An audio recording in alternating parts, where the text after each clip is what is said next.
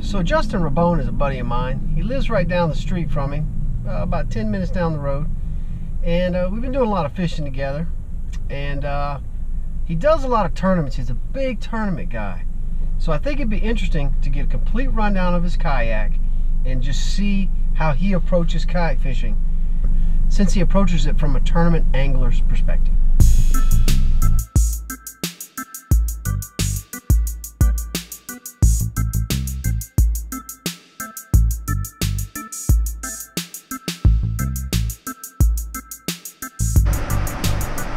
Let's go fishing. What's the report, sir? You had some blow-ups? Yep, got it. What you got? We're on the water. He's fully rigged. My Malibu kayak, Stealth 14. Up the nose, we got what they call the gator hatch. Pretty much the whole hatch is a hole into the inside of the kayak, so I can store a lot of stuff in there. Say if I were to go to camping or something, you can fit a tent in there easily. Right now I've got my kayak cart. My wheels broken down and put up in there. They fit in there real easily. When traveling, I can fit 8-9 foot rods all the way up inside the kayak, where they're out of sight and stored. Looks like you got a little cooler bag. Yeah, I got a little igloo, a little marine backpack cooler, just keep drinks and stuff in there. Looks like you got a Rail Blazer. Yeah, these are the Rail Blazer rod holders on the star ports. I've added these Yak Gear track mounts after the kayak. This is just a little Bluetooth wireless speaker. Waterproof, huh? Waterproof, dust proof. It's got a rubberized outside. You can bounce this thing off the pavement and it'll keep on going. Wow. So just get bored, buy myself something, want a little music. I got some music on the water. Nice. So looks like you got a Hero 4. Yep, I got a Hero 4 GoPro up there. All right, so here we got what? It's a Lowrance Hook 4 fish finder chart plotter. Just kind of one of their more basic models, but it does the job for me. Backwater paddle over there, huh? Yeah. I got that because of watching some of your videos too. So pretty handy, right? Yeah, it's been great. It works, like say, you can grab onto stuff with the hook, push off if you need to. Where I take it offshore with me because it works well as a fish bat for some unruly fish. So I really like it. Right on the edge.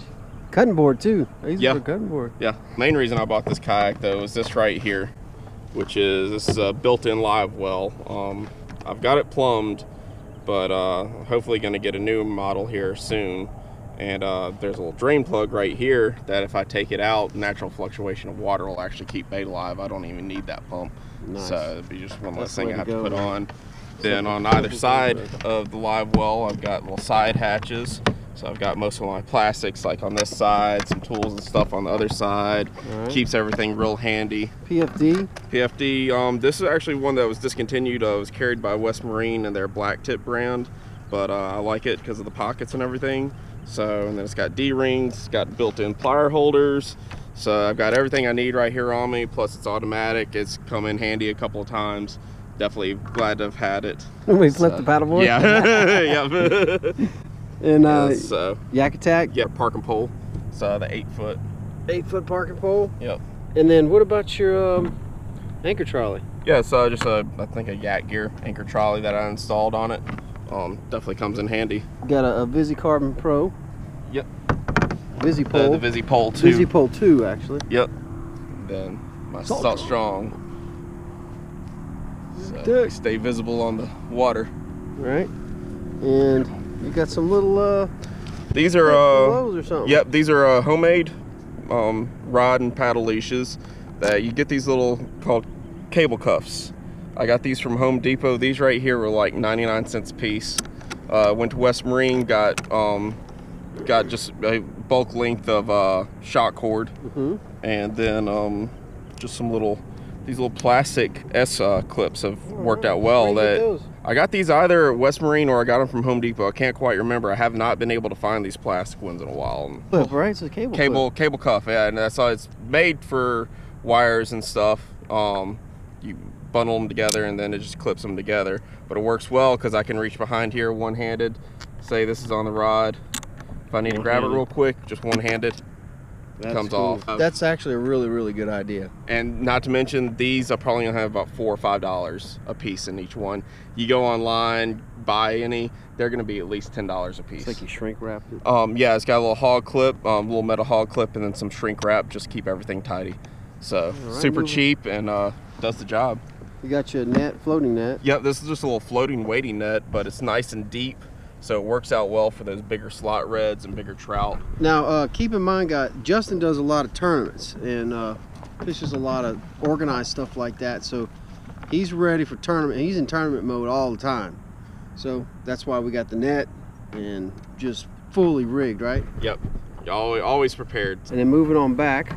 So we got another hatch back here, a little rectangle hatch. Okay. It's got some backup like hard lures and stuff back there, but it's nice and deep, so I can hold a lot of stuff in there.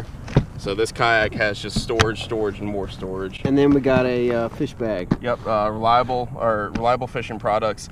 This is probably the best kayak fish bag on the market right now. I think so, huh? Yep. It costs it's $180. I had the Ice Mule Pro before this, and it was good, but the only problem with it, a lot of the insulation comes from you adding air to create insulation around it, and it rolled at the top, so it's hard to get fish out of at the end of the day. Plus, it's I fish for a lot of snapper, sheep's head. It got punctured. Oh, really? This one uses a closed cell foam to insulate it. Plus, it's really tough vinyl. It looks like it's got a good zipper, which is always a really problem. hard, really heavy duty zippers. Plus, they're non-corrosive. That's a big deal. Yeah, very big deal, Very big and deal it'll keep ice even on hot summer days for a while. Wow. It works really well. Not like I said, it's very tough, so it holds up to snapper fins and sheep's head fins really well. Sweet. Okay, Justin. Last but not least, let's talk about your paddle and your rods. Paddle is No Limits Trinity 2.0. It's a full carbon fiber shaft and blades, and it's even got an ergonomic handle. That's a beautiful paddle, man. Yeah, this is actually bought it from Academy. Probably one of the cheapest carbon fiber paddles out there, but super light. What's it run? If I remember right, it's about 140 or 160. That's beautiful. Yeah, most carbon fiber paddles you're going to find are well over $200. Yeah, two, three, yeah. So it's been good. It's been really good. Nice. And super light, great for offshore days whenever I'm putting in 6-7 miles a day offshore. So you'd say that's a great budget carbon fiber paddle. Yes, very much so. Yeah, man, that's a good deal. All right, so moving on to the rods, what we got? So this is my bread and butter. This is my go-to. It's a Pin Battle, original Pin Battle, 2000 on a 7-foot Pin Squadron rod. How you like that Pin Squadron? Love it. Great rod. Go for it. Like I said, that's a lightweight setup. I can throw it all day, no problem. Not bad. What's the price on? The Squadron rods run about 70 bucks, I believe. Really? So price point's real great. I've had that thing for probably about 4 or 5 years now. Oh, man, I like it. It's got a real nice light tip, so I can throw. This is a 16th ounce jig head on here with the swim bait. So it's a super light bait, but this rod's light enough with 10-pound test. I can sling it out there real far. So you're throwing 10-pound Power Pro? Yeah, 10-pound Power Pro. And then that's just a 10-pound Yozuri fluorocarbon leader. So this is your ultralight rig, and you use the 2000 just to drop the weight? Yep, drop weight. It's real lightweight, and I can handle a lot of stuff on this. I've caught 24-inch trout on this. I've caught big slot reds on this. I've caught some big stuff, and it handles no problem. Right. It enables you to keep the rig lighter and be able to throw farther and more. I can throw smaller baits too, which is the key thing a lot of times. Sometimes those fish are tuned in on smaller baits, so I can cast out there a lot farther and kind of search the area a little bit easier. So you'd say that's kind of your finesse rig? Yeah, yeah. Abu Garcia Pro Max combo. Oh, it comes all in yep, one? Yep. I got it from West Marine. They had a sale on them for 50 bucks for the combo. So 50 for the combo. They had a 50% off quite a few months back. So that's your top water. That's my top water. After watching you throw a lot of top waters with them, I was like, man, it looks like it's a lot more comfortable, and it has been. It is. I love it. It can really reach out there too. So. And on the end here we got. This is the Unfair Dog Walker. This is my go-to top water. It's a bigger top water, but it's the sound on it's really good. It makes a lot of noise, and action. It's really easy to walk the dog with. Talk to me about your leader and your clip. Got tackle angler 50-pound clip on there. Makes quick changing in case I want to change out to maybe some other top waters or a little bit smaller top waters. Then just with some 20-pound Yozuri fluorocarbon. That's just a double uni. Double uni to 10-pound mono. All right, so moving on back, you got 2 more rods back there. Yep. So this is definitely a tournament fisherman's boat, man. It reminds me of Mike Iaconelli in the front of a bass boat. You got every rod's got a certain lure. I have it to where I can quick grab. Now that's a Rapala Shatter Wrap Shad. That's a bad to the bone lure. Those work great in this area. You just cast and retrieve pretty much, and it makes a lot of noise. So that's been kind of one of my go-to lit baits here recently. And talk to me about the reel and the rod. Reel is a Pin Clash 4000. A little bit bigger for inshore, but I like having a little bit bigger rod just in case, you know, getting bigger reds or something. But it's super lightweight still. Then the rod is a buddy of mine, builds custom rods. Pure Pest is his nickname. And this is a Batson, is the blank. It's like a 7-foot Batson. And really nice power curve on it, but really nice light tip. So it's really sensitive, but I've hauled in king mackerel and other big fish on this rod. And so we're throwing what, 30-pound power? This is 20 pound. 20 pound. Say about the biggest I go for inshore is about 20 pounds. All right, so we got 1 more rod back there. And then last rod. Last but not least. Kind of the. All tethered in. It's Penn SSV 3500 on a Daiwa Exceller. This is the 7-foot medium heavy rod. And that's one of the unfair smack shads that I've been trying out. Haven't had much luck with it yet, but fishing conditions haven't been great lately, so not giving up on it yet, but a nice little kind of jerk bait. And what reel again is that? It's Spin Fisher SSV 3500. Well, there you go, people. There's Justin Rabon's complete rig, ready to hit a tournament any day of the week. All right, where are we fishing, Justin? Where are we headed? Gonna keep heading to the east a little bit, see what we can find out here on the flats over here at the Naval Live Oaks in Gulf Breeze. Into the sun, I got it. Let's do it.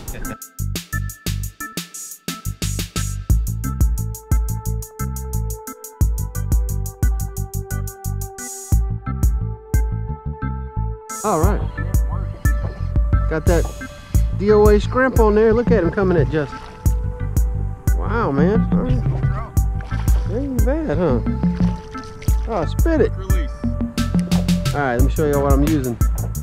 DOA shrimp. I use a small one. I used to go for a little bit bigger one for more casting range, but because I have my 2500, like Justin was saying, I can sling this sucker pretty far. He hit.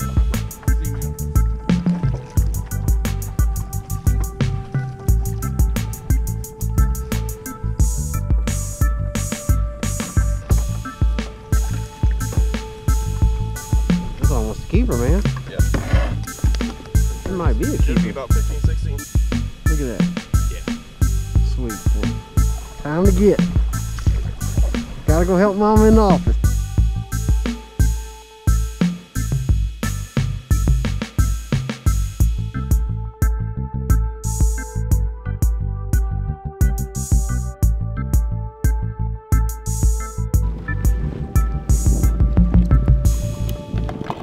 What you up to, Justin?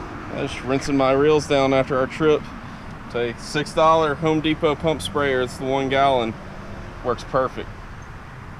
Gives you the right amount of spray for rinsing down reels with fresh water and stuff after a trip. Is Home Depot your favorite tackle shop? Slowly becoming be whenever I can find stuff like that. There's Justin tearing down his boat. Put up his rod leashes. Everything goes in the hull. There goes his Yak Tack Visi Carbon Pro. Visi Pro 2. That goes in the hull. Everything goes in the hull. Everything? Everything. Even the rods? Even the rods. Look at that. I like this kayak. Down the side. So you just store it in there for next time?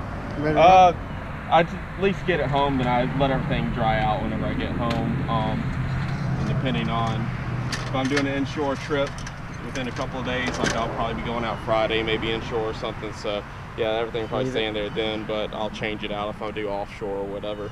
So, but it makes it nice whenever it's in the back of the truck. Everything's inside the kayak.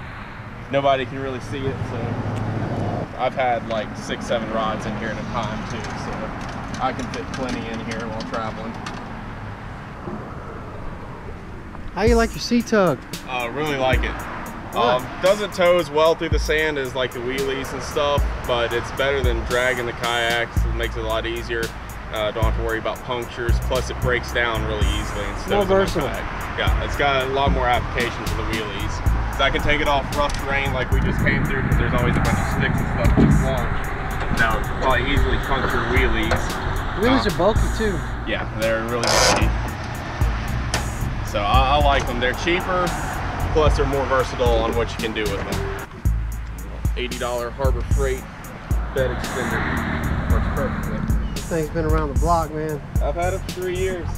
Saltwater's kind of getting to it, but like I said, it's only 80 bucks for it. So if I get 4 or 5 years out of it, have to get another one, I'd say it serves its purpose. Oh yeah.